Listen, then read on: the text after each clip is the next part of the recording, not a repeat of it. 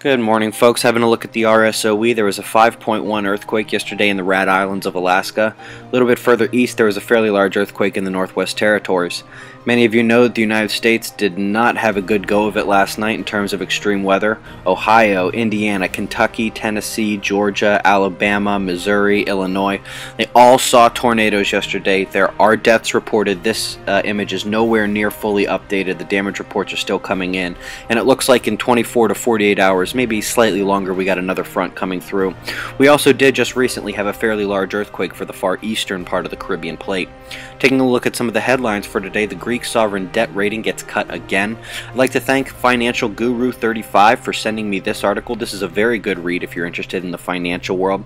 And last but not least, in terms of headlines like this, what is there to say? But if you want to perk up your spirits a little bit, read about this little guy. He really is immortal, and it puts a smile on your face. Ladies and gentlemen, here comes the sun. We have been waiting for this for a while, and the sun has been in a period of very low activity, but it had an M3 flare, which is what you just saw there, and it came out of this solar active region turning a limb. Now, if this looks enormous to you, that's because this is enormous. This is the largest solar active region that I believe I have ever seen.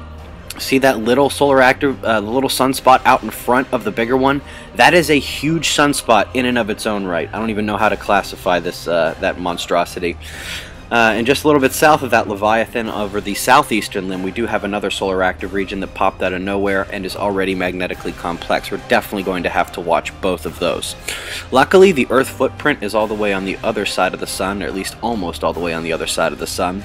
But if any of those solar active regions put out a strong flare, that is going to be geo-effective as it is on the Earth-facing disk. Now don't forget, that would mix with the coronal hole stream that is going to be striking us this weekend. And don't forget, we also do have two fairly significant planetary alignments. You can see the dark coronal holes there and some magnetic filaments writhing all over the sun. Let's watch it, folks. Be safe.